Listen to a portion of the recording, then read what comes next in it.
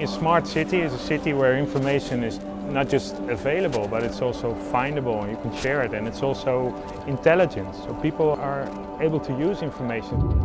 But that's based on the way it fits with how you want to live your life. It provides you affordable housing, good quality education, economic perspective, so job opportunities, but also it should provide culture, free space, entertainment, and of course a clean environment and safe environment to live in.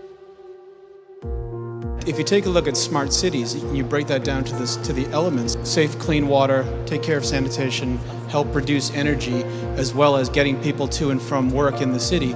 We've effectively made the city smarter. I mean, it's all a question of optimizing the resources. The world we leave to our children will be better than the world we inherited from our parents. So that's a very generous idea. It's a global idea. We think it's key to the future of humanity.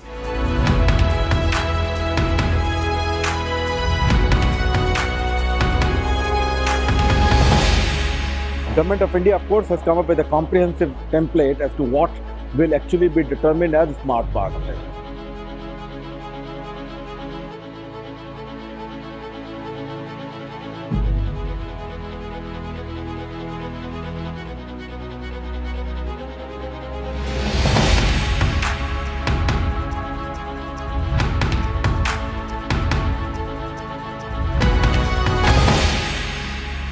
Given the diverse landscape that India has, smart cities will be a very good platform where it can drive growth, employment, and improve the quality of life. India has two different focus. One is functional infrastructure, making the city functional, and using the technology to ensure citizen service delivery mechanism is complete.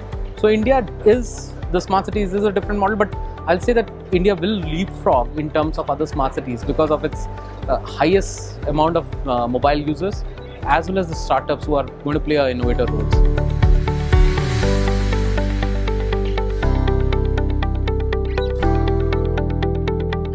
Location is really the heart of what we're talking about.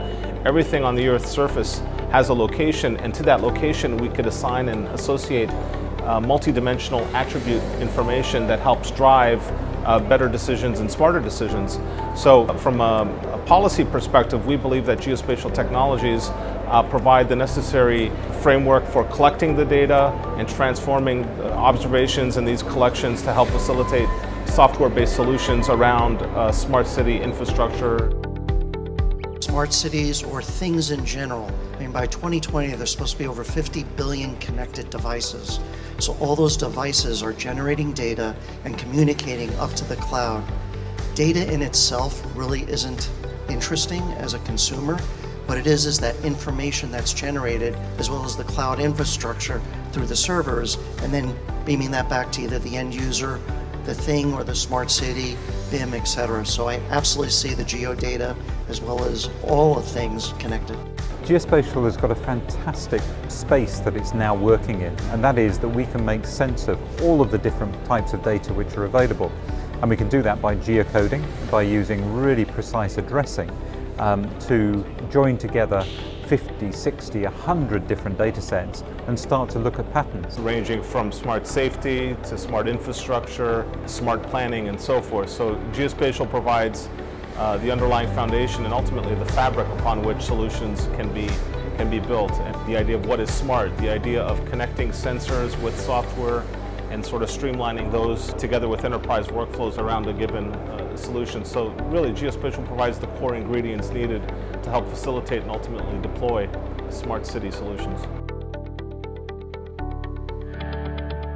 Before you can actually improve on things, you've got to know where things are, what their conditions are, and how we can monitor the improvements that have been made in those elements that make up the smarter city.